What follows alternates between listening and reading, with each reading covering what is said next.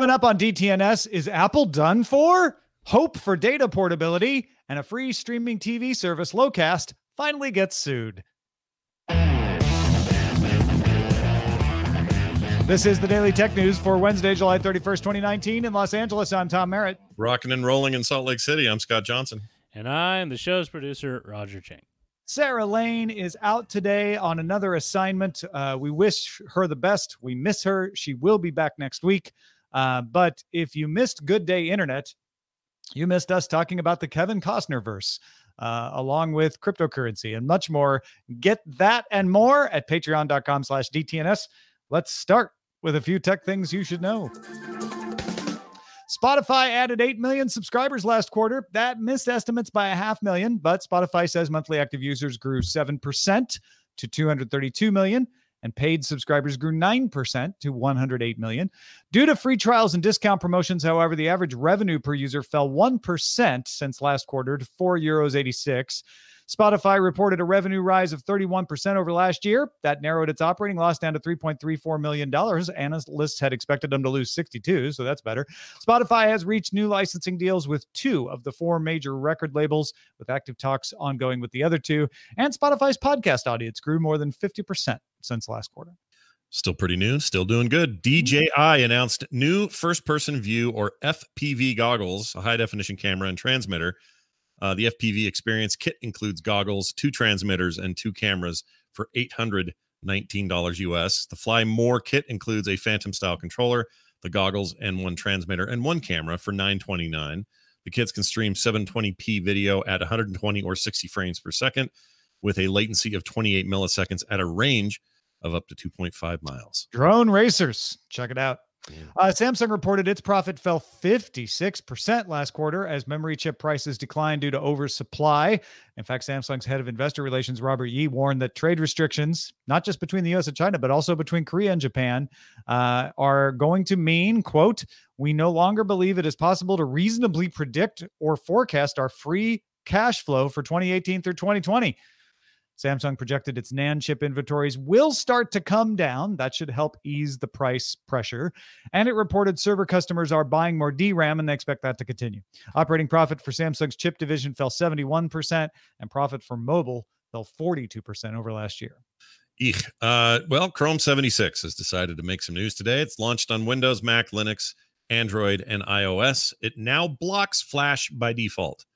That is to say, Adobe Flash, for those maybe not in the know. Users can turn Flash back on in its settings if they want to, but keep in mind that Flash will have its full support removed entirely from Chrome next year. So they're taking it all out. This right now is temporary, going to be gone for good then. Chrome 76 also prevents websites from knowing if you're using incognito mode, and an install button from Progressive Web Apps now shows up in Omnibox, or in the Omnibox, I should say. The spirit of 76. All right, let's talk a little bit more about Apple. We gave you the hard numbers yesterday, but refresh your memory. Apple reported revenue of $53.8 billion, up 1% year over year, despite revenue declines in Europe and China. iPhone revenues overall fell 12% from $26.5 billion last year to $26 billion. That means, if you're doing the math in your head, that iPhone now makes up less than half of Apple's revenue, and that's the first time it's been that way in 7 years. Services, which is Apple's new hope, grew 12.6% year over year to $11.45 billion. And Apple says they have 420 million paid subscribers across all offerings. So Apple Music, iCloud, et cetera, driven by strong growth of the App Store in China. So even if they're not making the revenue in China based off the phones, they are still making some money off the App Store there, and that helped drive services growth. Other categories like wearables, iPad, and Mac each contributed about $5 billion to revenue. Apple also noted a 50% increase in monthly users of its TV app and reported that Apple Pay doubled since last year to almost reach 1 billion transactions per month. So all of that's going well. Apple said that despite slowing phone sales, its install base of phones is higher than ever, including a rise in the install base in China. And if you're like, well, wait a minute, if they're not selling as many phones, how's that possible? Well, they say customer loyalty. People keep their iPhones. They don't trade them in for other things. They just keep them longer. And a strong aftermarket. So the people who do get rid of their iPhones are selling them to other people, and that's continuing to go. And Apple seems to be okay with that because they want to sell those people services. Next quarter, Apple will have more services to report. Apple Card is going to launch in August, according to Tim Cook. And of course, we already know that Apple TV Plus and Apple Arcade are going to launch in the autumn.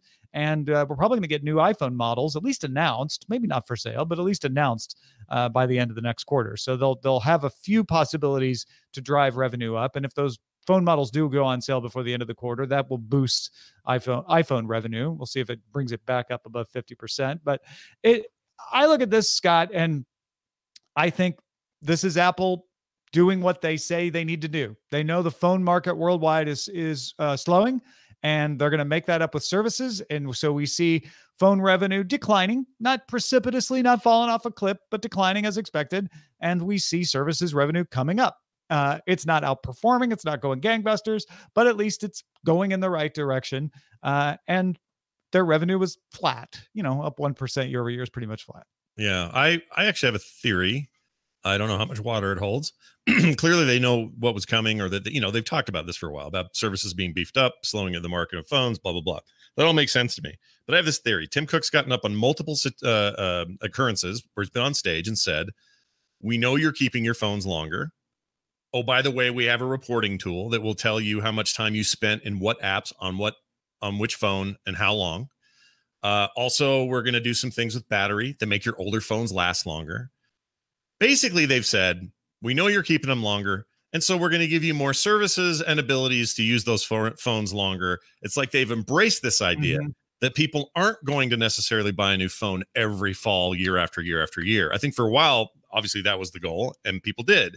But they've embraced that in a way that actually feeds this services side. So it's a subtle message, but I actually think it worked for them. I mean, you could also cast the exact same thing you said as Apple noticed what people wanted and responded to that market. We tend to think that corporations have all the power and just dictate what we do, but turns out, people en masse, maybe not each one of us individually, but people as a whole have an effect on companies too. And they're like, well, people are holding on their phones more often. Maybe we should move from making our money off of unit sales to making our money off of selling people services for the entire life of their phone. We're going to make more money that way.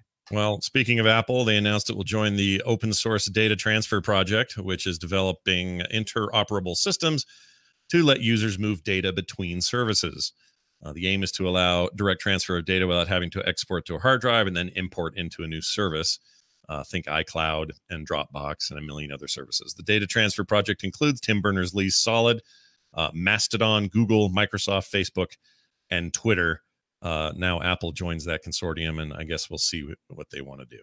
If you have been following DTNS closely, you know that I have been very bullish on the idea of open source data transfer. I've mentioned Tim Berners-Lee's Solid quote several times as an example of a good project that, if it can get momentum, could provide what we want and solve a lot of these privacy issues. Because if it works and is adopted, you would control your data and you could withdraw consent to see it from people. And you wouldn't have as many of these concerns about, oh, my data's in a million places, I don't even know where it is, right? So seeing Apple join this, following on our Apple earnings comments, makes sense, because they're like, well, we want to make it easy for people to join our service. And if that means letting them bring their Google photos in at the risk of also letting them take their Apple photos to Google, then so be it. Maybe that's a good idea. I did not realize Google, Microsoft, Facebook, and Twitter had already joined the data transfer project as well. They joined last summer. So it's not done by any stretch. It's not like, hey, we've solved the problem, but this is looking very positive. This is what you want to see, is Apple joining with the others to say, yeah, okay, let's make it so that you can move your data between our different services. So then we can just compete on who has the better services rather than monopolizing the data. It also makes sense for Apple because Apple says, we don't want to monetize you. We just want to sell you services. Right. I think that is, I agree 100% across the board. And it reminds me of other changes that are happening. The video game industry is experiencing this a little bit, but not so much with data, but with universal logins via multiple platforms, playing over those multiple platforms.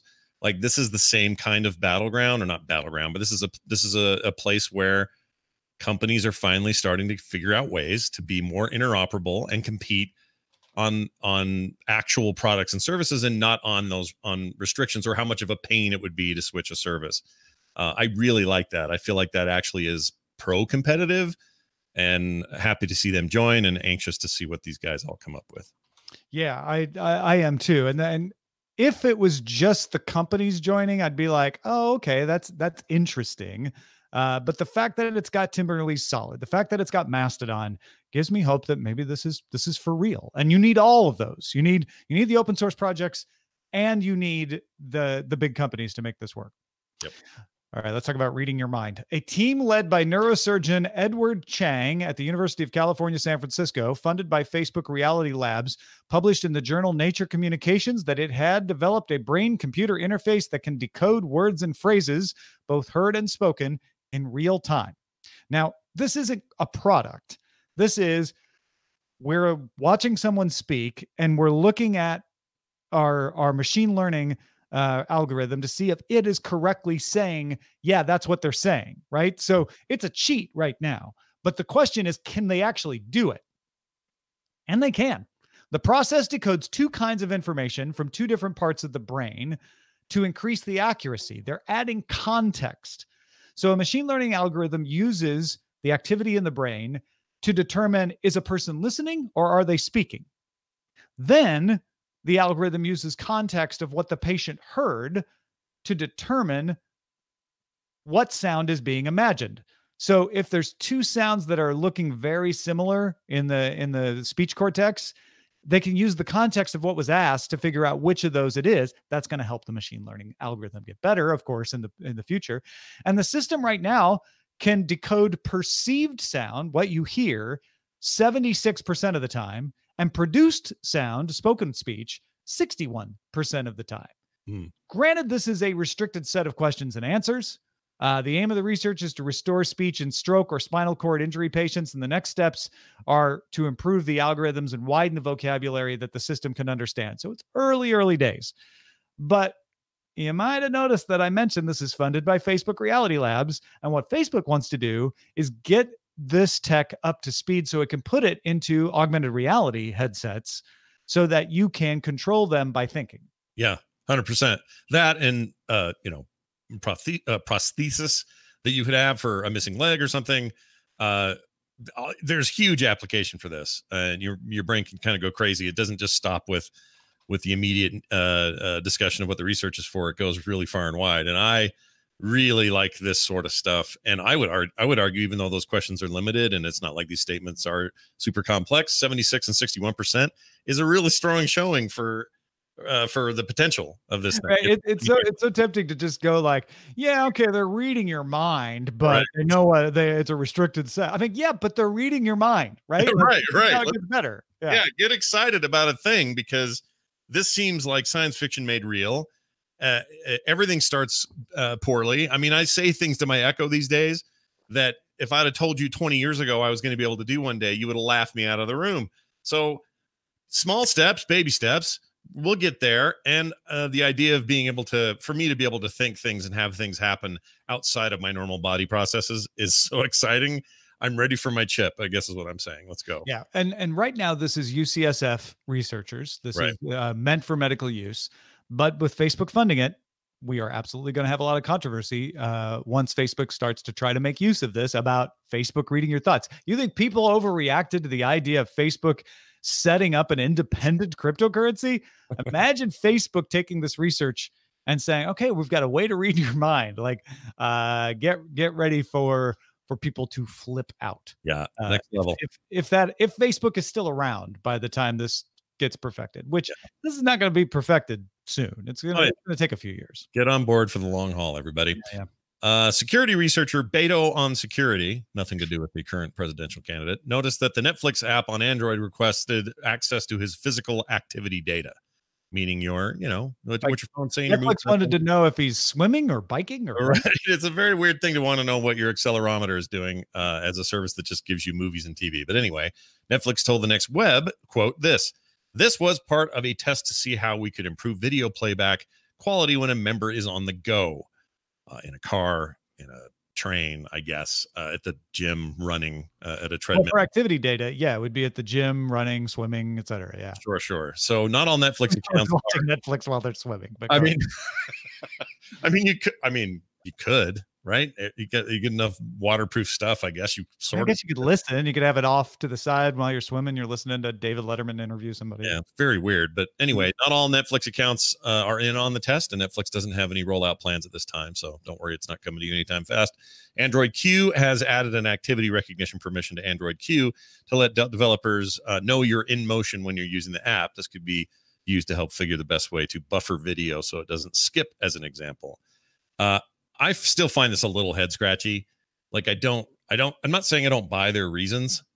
They have the money and the desire to test all sorts of use case questions and whatever. And I think they should probably do some of that.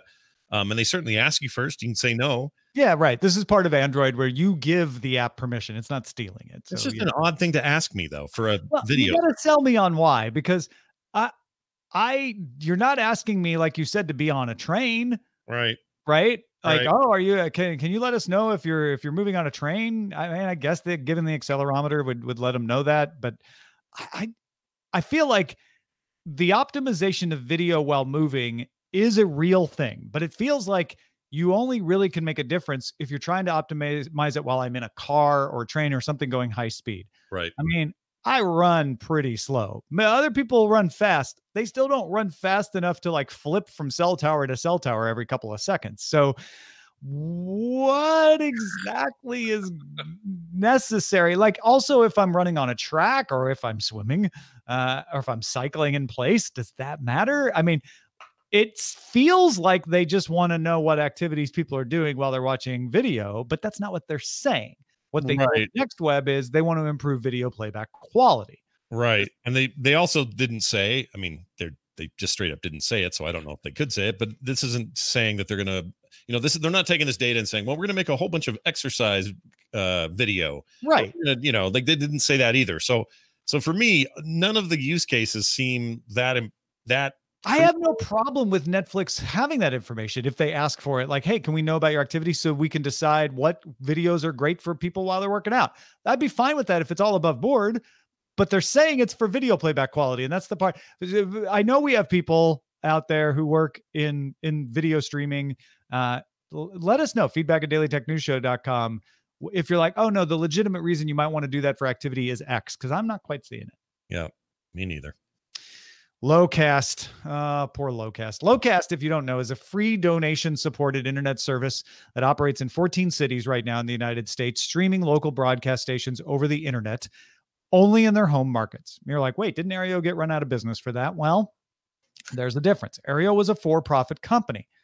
Sports Fans Coalition New York, which started Lowcast, is a nonprofit operation and is taking advantage of a 1976 law that lets nonprofits retransmit broadcast signals as long as the nonprofit does not receive any, and I quote, direct or indirect commercial advantage.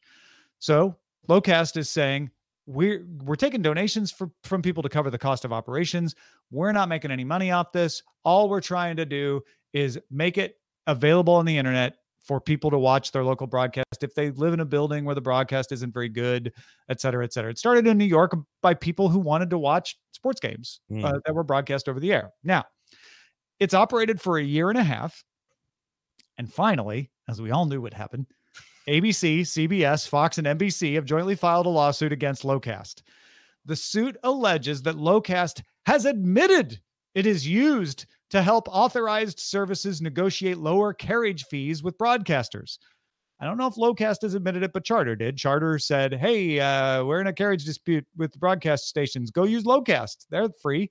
Yeah. The suit also alleges that Lowcast is securing commercial advantages in the form of nationwide app distribution and collection of viewer data, and points to AT&T and Dish as being commercial beneficiaries. Now, remember what I said. The law says you can't have direct or indirect commercial advantage as part of your operation. The suit is saying that AT&T and Dish are getting commercial advantage from Lowcast. So it's kind of flipping the language of the law on its head a little bit. And also, the commercial advantage that AT&T is alleged to get is that AT&T gave money to Locast, which it did, and in return has included the Locast app on the DirecTV and Uverse set-top boxes, which anybody can do. I have the Locast app on my Apple TV. Locast founder David Goodfriend also used to work for Dish, and that appears to be the commercial advantage that somehow Dish gets, is that a former employee has started Locast. I think they're trying to imply like, oh, Dish told him to go do this so that they could get better negotiations. It's all about negotiating carriage fees.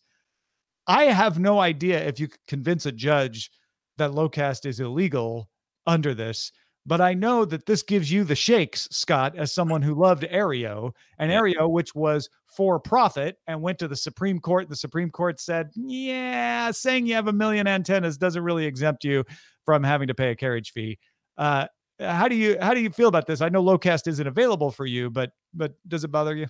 Well, I mean, I'd heard about it and got excited about it because it seemed like a cool solution, and immediately was reminded of Aereo. Like immediately, I was like, "Oh, that thing! It's like that kind of, except maybe better because this is not for profit, and maybe this will come here, and I can't freaking wait, and I can finally cancel cable for all the other reasons I want to cancel it." And I already canceled cable. I guess I have DirecTV for free right now with a phone deal I got. But anyway, I would really like local programming in this way, and now I feel the same burn as I did last time. It's not going to happen, probably. I mean, they have to win this suit, I guess. But that's ABC, CBS, Fox, and NBC. They've got deep pockets. They have lawyers willing to go the distance. Yeah. You've got Disney, CBS, Fox, and Universal, or Comcast in the case of NBC. Yeah. How do you fight that? Because Comcast is also benefiting from Locast on its cable business. So. Well, and that's the other thing I wanted to say real quick. The idea of the direct or indirect commercial advantage thing, the law that they're sort of using as the reason they should be able to operate in this way.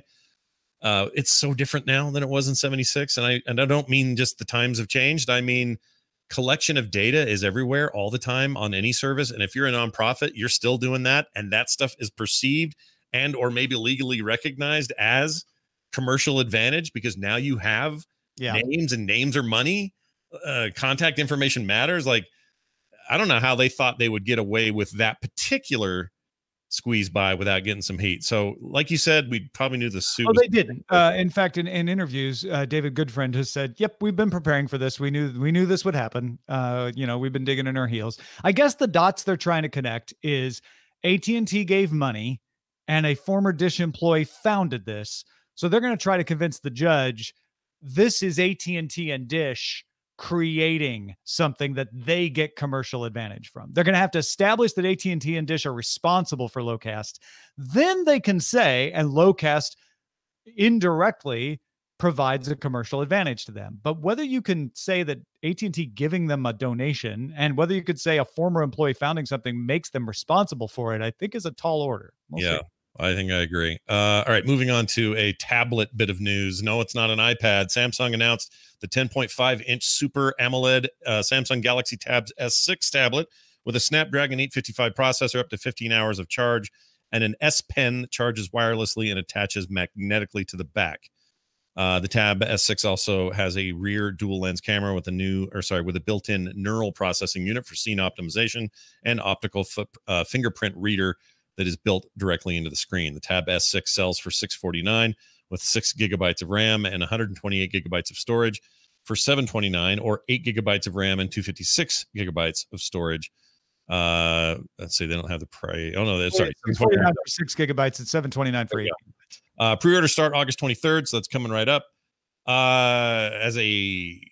I use a tablet all the time now. My current tool of choice is an iPad Pro, a pencil, and some art software that I think is crucial for anyone creating art and design these days.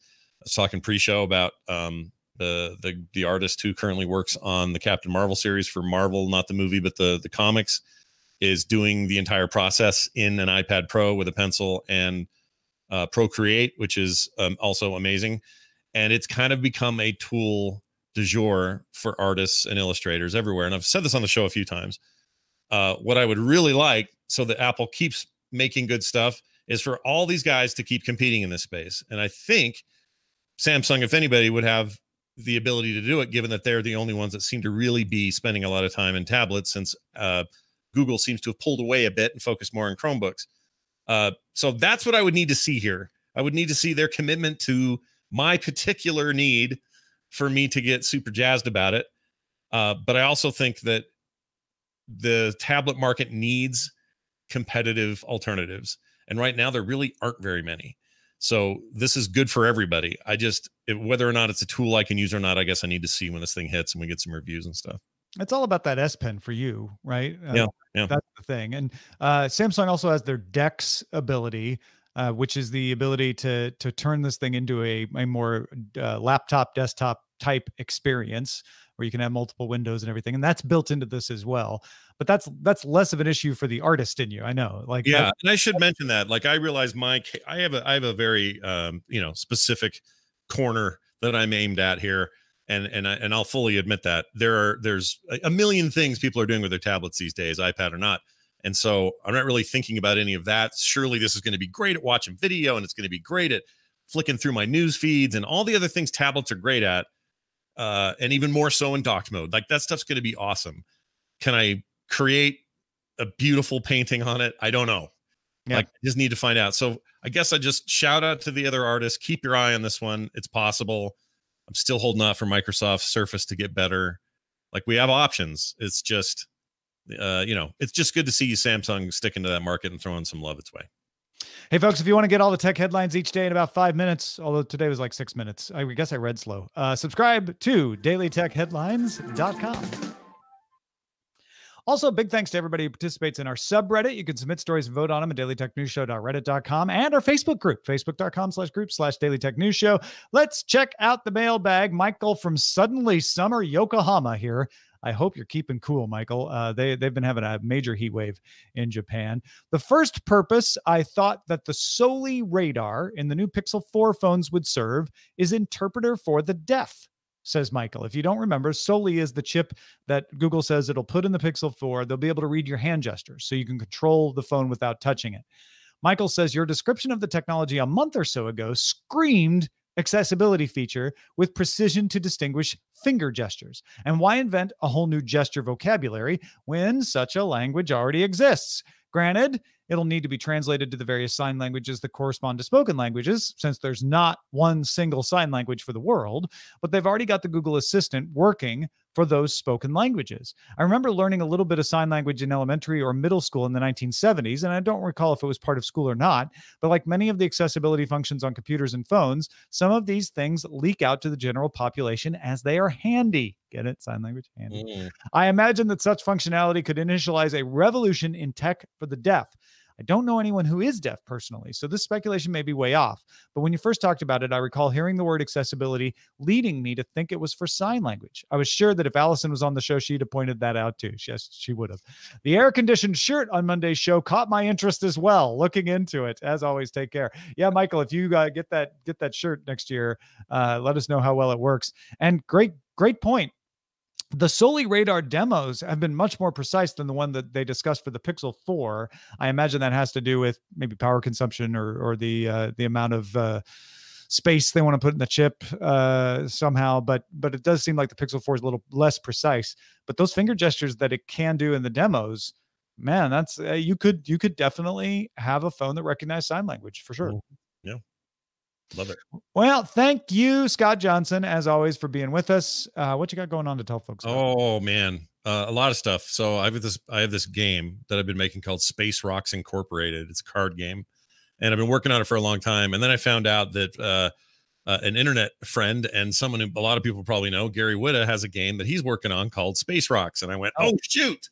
I didn't know about this. Well, let's change it around. So now it's called Rock Runners Incorporated. But the game's pretty much the same. Anyway, I'm this close to launching it. So sometime before the end of the week, there will be a web link up. It's not up yet, but it will be. So write this down or remember it or make fun of me for doing it now before it's up. But the address is going to be frogpants.com/rocks. And on that page, I will have details about the game, how it works, how it's played, some images of the actual card game. I have another sample coming to me in the next couple of days. I'm very excited about it. It's a thing I've wanted to do for a very long time.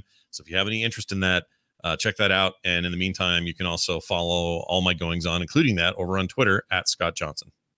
Folks, we are an independent organization. We are not beholden to anyone but you, and we want to keep it that way. To stay independent, we're one of the only independent tech voices, probably the only independent daily tech voice out there at all, which means when we're thinking on all sides of the issue like we like to do, we're doing it because we want to. We're not doing it because we think it's the best thing for our masters. So if you want to keep us that way, the only way to help us be sure of that is to support us on Patreon. We try to do some things to thank you for that support, but the biggest thing we do is this show. And thanks for that support. So help us out at patreon.com/DTNS. Our email address is feedback@dailytechnewsshow.com. Send us an email. We're also live on Twitch, Monday through Friday, 4:30 p.m. Eastern, 20:30 UTC. All you got to remember is dailytechnewsshow.com/live to go there to watch us. Back tomorrow with Justin Robert Young. Talk to you then. This show is part of the Frog Pants Network. Get more at frogpants.com. Diamond Club hopes you have enjoyed this program.